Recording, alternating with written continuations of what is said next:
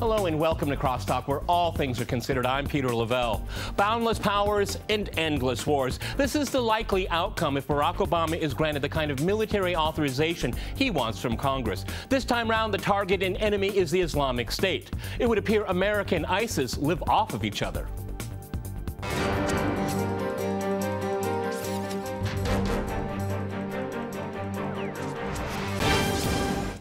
To CrossTalk American Interventionism, I'm joined by my guest, Stephen Schlesinger in New York. He is a fellow at the Century Foundation and author of the book Active Creation, about the founding of the United Nations. Also in New York, we have Eric Draitser. He is a geopolitical analyst and founder of the website stopimperialism.org. And in Washington, we cross to James Antel III. He is a managing editor of the Daily Caller and author of the book Devouring Freedom: Can Big Government Be Stopped?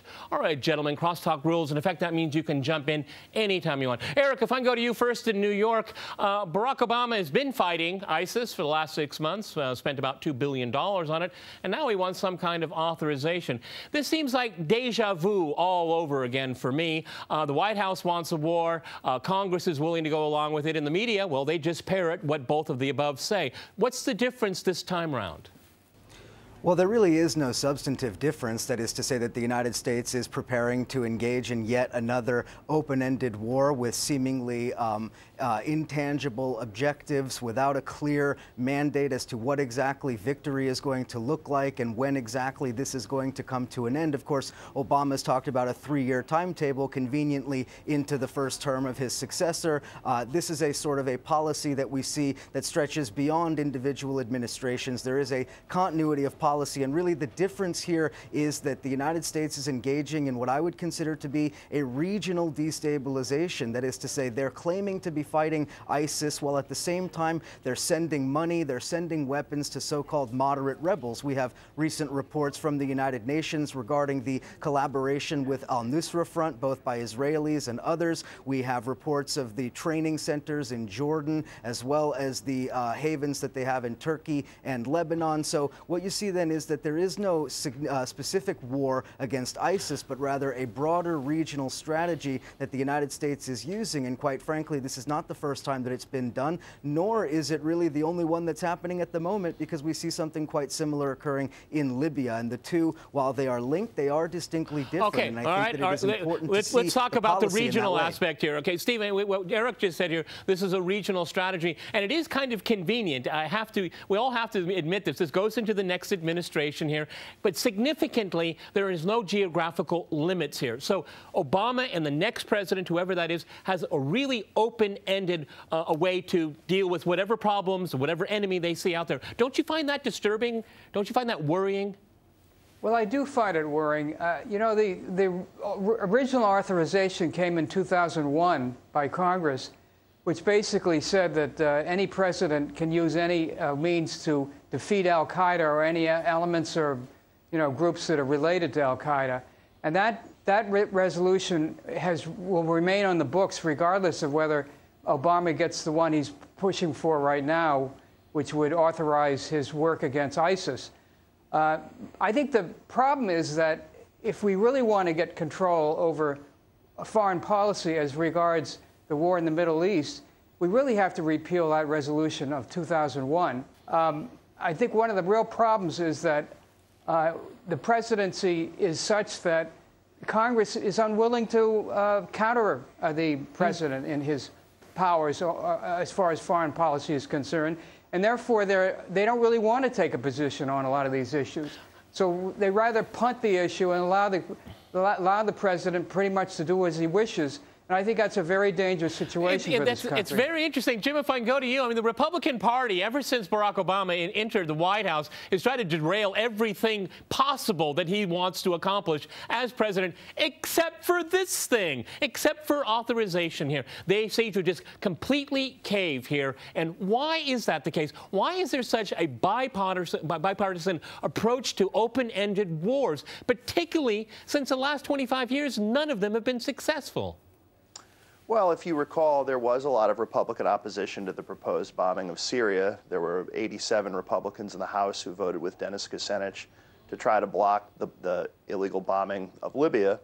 But in this case, with ISIS, with the videos that are coming out, with the beheadings, with the immolation of the Jordanian pilot, there is a very strong impulse across the political spectrum to want to do something about it. And I think at this point, you're looking at a Republican Party that is somewhat divided. You see some Republicans who are looking at the authorization of force resolution that the White House has drafted, and they say that it is too expansive. Particularly, you see some of the more libertarian-minded Republicans in Congress saying that. But you also have a lot of Republicans who say, particularly John McCain, who say that it's too restrictive, that it's not permissive enough, and that the president on this issue should be given more of a blank check. Okay. So it'll be very interesting to see at the same Republicans who are suing over the executive amnesty, which I agree is overstepping the president's bounds, want to give the president more leeway in an area that clearly, under the Constitution, is Congress's role. You know, it's interesting, Eric, if I can go to you, it doesn't really matter what Congress does. It doesn't matter what it votes, what it thinks, whatever John McCain thinks. God forbid anyone take him seriously. Obama's just going to do whatever he wants anyway, because he's been doing it anyway. Yeah, absolutely. And I have to take issue with this idea that there's anybody in Congress, be they Republican or Democrat, whether they're wearing a red tie or a blue tie, that is really all that interested in addressing any of these issues, because this is all cosmetics. This is all the surface, because if they actually wanted to address the issue of ISIS and Islamic extremism and terrorism, they would talk about the terror networks, the financing networks that run through the precious U.S. ally in Saudi Arabia, the U.S. allies in Qatar, the training sites in Turkey and Jordan and so forth. They would talk about all of these issues, and they would bring them out, and they would oppose them if they were actually interested in substantive change here, but they're not. This is all superficial, and of course, from a broader perspective, there is this military-industrial complex that feeds off of these constant wars that really have no end. They have no geographical borders. They have no timetables, and so there's really two things happening simultaneously. You have a charade for public consumption that happens in Washington and in Congress, and then you have a real policy that is made by corporate fat cats. It's made by Wall Street, banks, and all of the others who really represent the U.S. political and economic establishment, and they're the ones profiting from this. Okay, Stephen, if I can go to you. Jim said something has to be done. This is the mantra that we always say, and I'm not attributing it to him. He's saying this is what Congress is saying and other people are saying, but this is not a policy. Something must be done is not a policy, and we've seen this. This is one of the reasons why these interventions fail, because everybody says something must be done, but no one knows really what should be done to get an outcome that is acceptable to all. Well, in fact, because people at Congress really don't know what the outcome is or how to deal with the Middle East, you're right. They want to punt, as I said earlier. They don't want to get involved in the issue. They don't want to vote on it. You know, in the history of this country, only 5 times has Congress declared war as provided for in the Constitution. The last time was in the Second World War. And so this is not an issue that Congress likes to address. The U.S. has intervened liberally in Latin America over 50, 60, maybe almost 80 times in the last 150 years. And there's never been any congressional action except to endorse it and pass a resolution here or there. That's what Congress is willing to do. But otherwise, they do not trod on the foreign policy powers of the presidency. And this has been a historical fact, as I said, for many, many decades. Okay, Jim, I mean, is foreign policy now just completely adrift from Congress and the American people? Because the American people, poll after poll, have said that the American people would like to see the United States take a more neutral position in the Middle East, not an interventionist one, but it doesn't translate into policy. Why? Well, I think the first thing is that it is very difficult just institutionally and in our media culture for individual members of Congress to be seen as being on the same level or on the same plane as the president. We've become a very president-focused, presidentially obsessed political culture. You see that when there are responses to the State of the Union address. Whoever's assigned to respond to the State of the Union address normally gets bad reviews because it's very difficult to be seen as an equal to the president. But you also have the fact that on foreign policy, I think a lot of lawmakers don't know what to do, don't have strong impulses, don't have a strong principled place where they're coming from on these issues. And I think politically it's a lot safer, frankly, for them to just punt it to the president, to let the president do his thing, let him defer. And so here you have, we're debating an authorization of force for a military campaign that's actually already underway. Okay, Eric, I'll accept what Jim had to say there about, this presidential culture here. But what happens, like we have now with Barack Obama, an empty suit of someone that has no interest in foreign policy whatsoever. And when he does talk about foreign policy, it's pretty obvious he doesn't know much about foreign policy. That's absolutely right, and I think more to the point is not only does he not know about foreign policy, the policies that have been enacted by the Obama administration have directly led to many of the problems that we see today. Take, for example, Libya. Deposing Gaddafi and destroying that country led weapons to be funneled to al-Qaeda in the Islamic Maghreb in the Sahel region. It led weapons to be funneled into Chad, which have led to the rise of Boko Haram. And so you see the entire continent of Africa being consumed by a terrorist surge that can be directly traced to Obama's policies vis-a-vis Libya. The same is true with ISIS as it pertains to Iraq. Now, certainly, Obama was not the one who initiated the war in Iraq, but Obama wanted to extend the war. Let us remember that Obama has tried to take credit for leaving Iraq when, in fact, it was Prime Minister Maliki who essentially refused to allow the United States to stay there. And so Obama really, in many ways, has continued a policy that is not specific to an administration. Okay, Eric, I have to jump in here. Eric, I'm sorry, we're going to have to go to a short break, and after a short break, we'll continue our discussion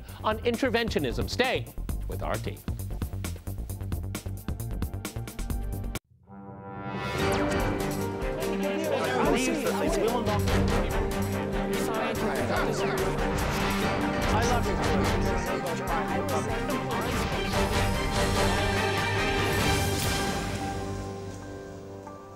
Welcome back to CrossTalk, where all things are considered. I'm Peter Lavelle. To remind you, we're discussing American interventions abroad.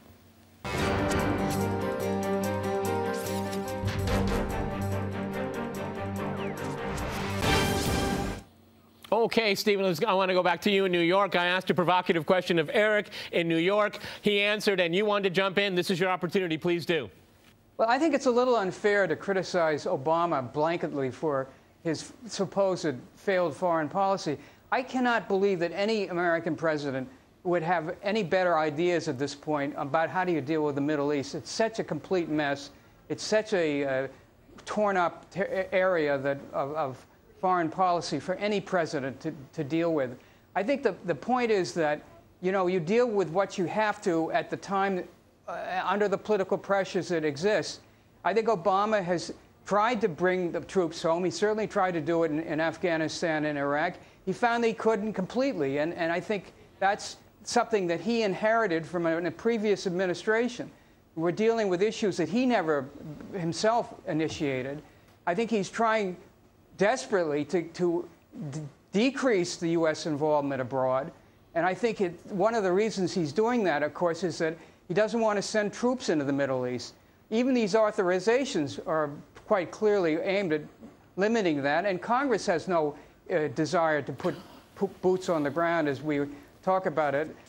So I think, Obama is dealing with a bad hand. He's trying to do the best he can. I don't know. And I don't think anybody really knows how to do better. That's kind of nice, but I think, let me go to Jim in Washington. You can't have it both ways. The United States wants to have hegemony in the Middle East, but then you can't say at the same time, we don't have much control. I mean, that's ridiculous, okay? You have to make a decision. I think over the last 25 years, interventions in the Middle East have been a failure, and they've gotten worse and worse. And there should be a learning curve here. I don't care who's in the White House. There should be good policy coming out of the White House based on experience, based on precedent. Jim in Washington.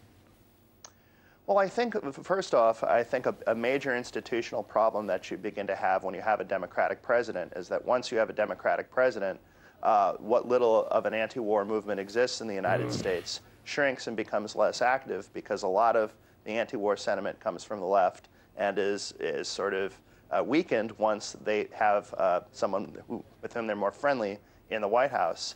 Secondly, I think the biggest thing, and really the only thing Obama learned from some of the failures under the Bush administration, was that it's politically unpopular to use boots on the ground, that it's politically unpopular to have troops and casualties to troops, but he still wants to do a lot of the same things and have a lot of the same kinds of interventions. So what the difference between Iraq and Libya was no boots on the ground, but it was still destabilizing. It still ended up being regime change, and it still ended up unleashing forces that were worse than the forces that we went in to counteract originally. Okay, Eric, I mean, if you think of Iraq here, okay, and think of Libya, think of Syria. I mean, before all these interventions, chronologically, there was no Al-Qaeda, there was no ISIS. But when you have an intervention, then you get them, okay? I mean, now it's in Libya. Now we're going to have to go into Libya again, okay, to destroy the country. I mean, bounce to rubble again?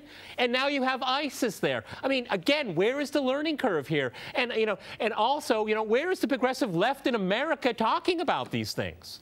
Well, there's a couple of points I would need to address there. As far as the left and the anti-war movement, this is a mirage, because we, here in the United States, as somebody who's been active in the anti-war movement, I can tell you it is almost completely monopolized by foundation funding, by powerful benefactors, wealthy benefactors, Soros and the like, MoveOn.org, and many of these other organizations. And as soon as a Democrat comes into the White House, those disappear. The anti-war movement collapses because it has no real grassroots grounding as far as the mainstream movement.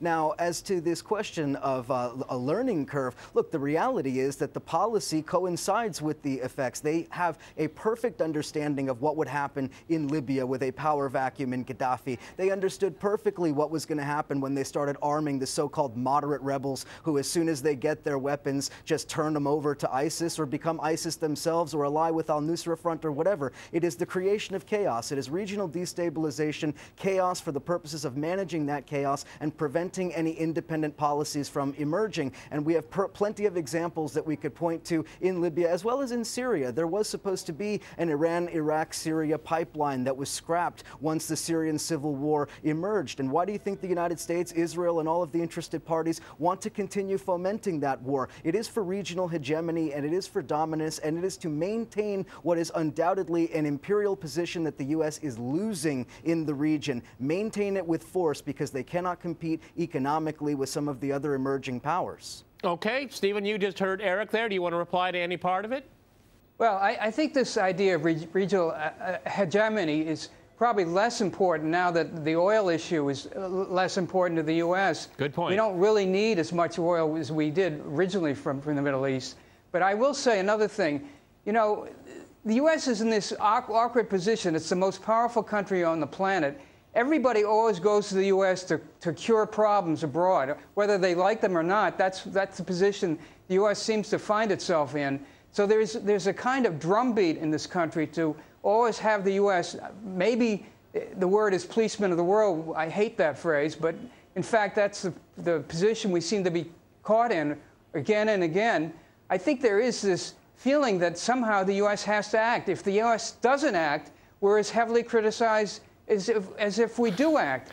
And I think this is a dilemma that every American president, whether they're aggressive or not aggressive, finds himself in, or maybe herself in, if the 2016 turns out to be a Hillary election. But that is a central issue that I find myself finding very difficult to deal with. I find it very problematic if I go to Jim, because this again goes back to American exceptionalism and how you may understand it. I think it's awful for America, awful for American foreign policy. It's awful for the world, by the way, as well. Jim, when I look in the Middle East, let's think of the powers there. Turkey has a large military. Egypt has a large military. Saudi Arabia has a really modern, nice, shiny one too. There's plenty of militaries in the Middle East, but no, it's American military. It's American troops. It's American money. America needs to wake up and say, we can't figure out your problems. You have to start figuring out your own problems on your own. And I bet you it'd be very bloody, it'll be very harsh, but then you could start getting some kind of meaningful outcome. As long as the United States is there like a hammer looking at nails all over the place, we're not going to find any kind of stabilization in that region. Well, I think you also have to look at it. Are some of these actors over there really existential threats to the United States? Good point. It would seem to me that they would be much more of an existential threat to Jordan. They'd be much more of an existential threat to Egypt. If the countries in the region that are militarily capable don't want to intervene and want to outsource essentially their defense to the United States, then I think that's a very large problem and should make us wonder, why are we necessarily going to be the country that has to make this our war when it is actually a war that is frankly other people's war? Yes, because Eric, I completely agree with Jim here, because what happens is that you end up looking like a hypocrite, because you defend these people for certain reasons, you defend these people for certain values, and then you get the situation where you don't respect democracy in Cairo, and then you don't respect democracy in Bahrain. I mean, it's a hopeless, thankless position to be in. Eric in New York. Indeed, but again, the notion that the United States is over there fighting wars in order to solve the internal problems of these countries, I think is misguided. The United States is there to maintain control, and it's not about being able to extract oil. The United States is not exactly interested in all of the oil fields in Syria or Iraq and elsewhere. It is about controlling economic and political development. It is about preventing independent leadership, regional cooperation, and so forth from emerging. You have alliances in the region, Hezbollah, Syria, Iran, and others that are forming and that are strong, in the United States and Israel and its other allies want to break those. And of course, the idea that Saudi Arabia is somehow going to be involved in some kind of problem solving in the region when it is one of the central reasons why those problems exist is utterly ludicrous. And so I think that oftentimes conversations about U.S. foreign policy are really dancing around the main point, and that is that the U.S. wants to spread this chaos for the purposes of managing it. That is part of the hegemony, and hegemony is not pure colonial exploitation. Hegemony is about power, and power can be manifested in many ways, as we all know. Okay, Stephen, again, you want to reply to what Eric said? I would disagree with that characterization. What profits does the U.S. have going around creating chaos around the world? That only comes back to bite the U.S. in the end. And you know, I think the U.S. would much prefer to be out of the Middle East. I was against the invasion of Iraq in the first place. And I don't think, and as we know, Obama himself was against that invasion. So we got dragged into by a previous administration into a series of kind of battles that I think more moderate, more reasonable administration might have avoided in the first place. So I think we're talking about something that, that we have to deal with as it is. And one of the reasons why we're trying to create settlements in Geneva or with Syria and try to settle with Iran over the nuclear issue in talks which are ongoing right now, is we are trying the diplomatic route, even as if we're trying to defeat ISIS at the same time. And we shouldn't forget that there are these diplomatic initiatives ongoing. Some of them are not doing so well, and some of them may be doing some good. But at least that we're attempting to do that. And trying to be, all right, let me jump in here. Eric, you were disagreeing. Immense criticism. I'm going to give you the last 40 seconds on the program. Eric, go.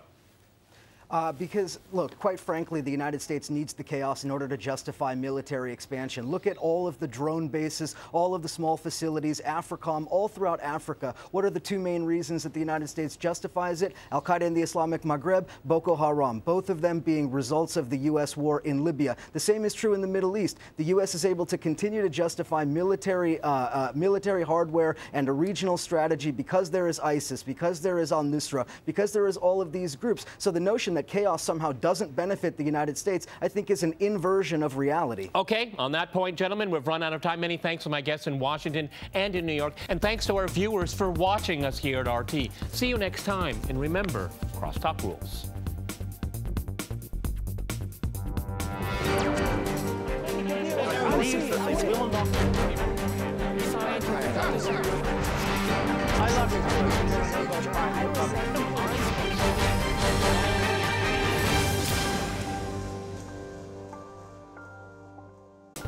Hello and welcome to Crosstalk, where all things are considered. I'm Peter Lavelle. Boundless powers and endless wars. This is the likely outcome if Barack Obama is granted the kind of military authorization he wants from Congress. This time round, the target and enemy is the Islamic State. It would appear America and ISIS live off of each other.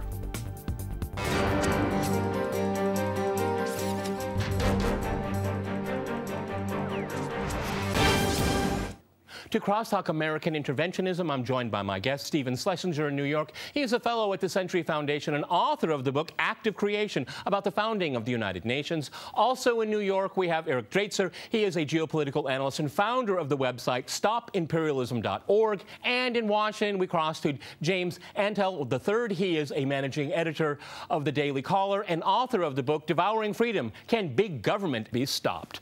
All right, gentlemen, CrossTalk rules. In effect, that means you can jump in anytime you want. Eric, if I can go to you first in New York, Barack Obama has been fighting ISIS for the last 6 months, spent about $2 billion on it, and now he wants some kind of authorization. This seems like deja vu all over again for me. The White House wants a war. Congress is willing to go along with it. In the media, well, they just parrot what both of the above say. What's the difference this time round?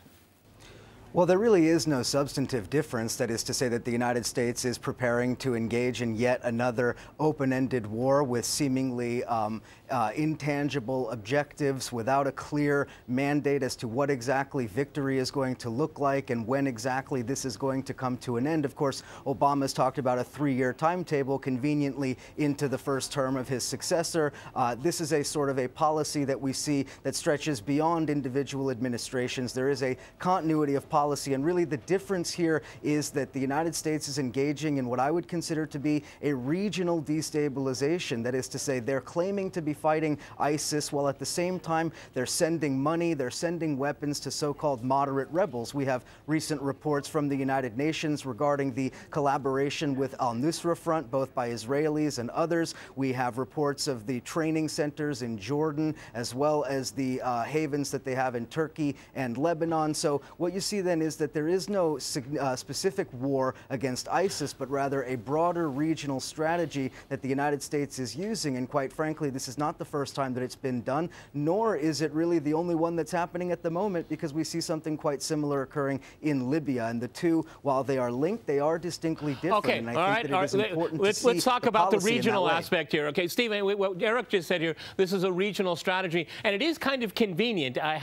We all have to admit this. This goes into the next administration here, but significantly, there is no geographical limits here. So Obama and the next president, whoever that is, has a really open-ended a way to deal with whatever problems, whatever enemy they see out there. Don't you find that disturbing? Don't you find that worrying? Well, I do find it worrying.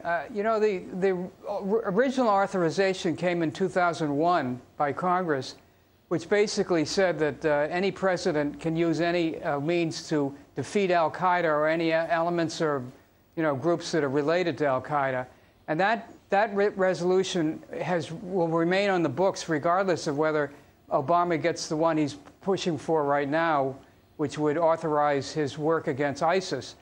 I think the problem is that if we really want to get control over foreign policy as regards the war in the Middle East, we really have to repeal that resolution of 2001. I think one of the real problems is that the presidency is such that Congress is unwilling to counter the president in his powers as far as foreign policy is concerned, and therefore they don't really want to take a position on a lot of these issues. So they rather punt the issue and allow the president pretty much to do as he wishes. And I think that's a very dangerous situation for this country. It's very interesting. Jim, if I can go to you, I mean, the Republican Party, ever since Barack Obama entered the White House, has tried to derail everything possible that he wants to accomplish as president, except for this thing, except for authorization here. They seem to just completely cave here. And why is that the case? Why is there such a bipartisan approach to open-ended wars, particularly since the last 25 years, none of them have been successful? Well, if you recall, there was a lot of Republican opposition to the proposed bombing of Syria. There were 87 Republicans in the House who voted with Dennis Kucinich to try to block the illegal bombing of Libya. But in this case, with ISIS, with the videos that are coming out, with the beheadings, with the immolation of the Jordanian pilot, there is a very strong impulse across the political spectrum to want to do something about it. And I think at this point, you're looking at a Republican Party that is somewhat divided. You see some Republicans who are looking at the authorization of force resolution that the White House has drafted, and they say that it is too expansive. Particularly, you see some of the more libertarian-minded Republicans in Congress saying that.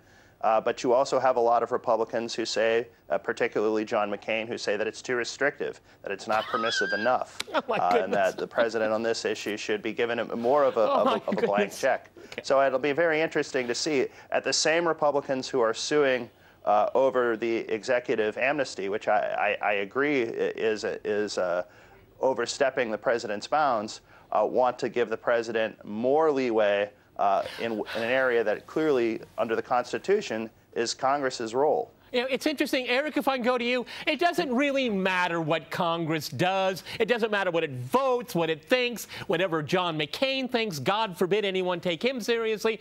Obama's just going to do whatever he wants anyway, because he's been doing it anyway.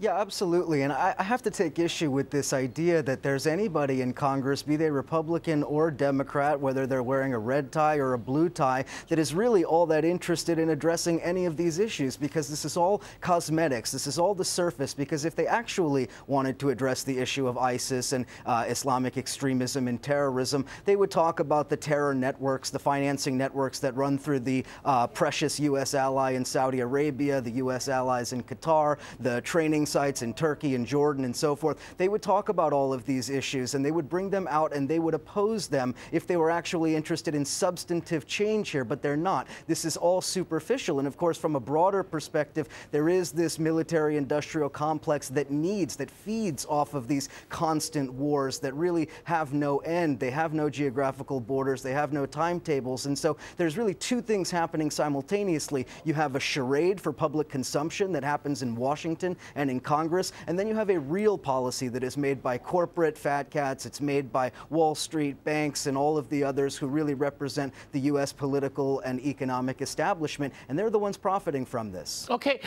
Stephen, if I can go to you. Jim said something has to be done. This is the mantra that we always say, and I'm not attributing it to him. He's saying this is what Congress is saying and other people are saying. But this is not a policy. Something must be done is not a policy. And we've seen this. This is one of the reasons why these interventions fail, because everybody says something must be done, but no one knows really what should be done to get an outcome that is acceptable to all. Well, in fact, because people at Congress really don't know what the outcome is or how to deal with the Middle East, you're right. They want to punt, as I said earlier. They don't want to get involved in the issue. They don't want to vote on it. You know, in the history of this country, only 5 times has Congress declared war as provided for in the Constitution. The last time was in the Second World War. And so this is not an issue that Congress likes to address.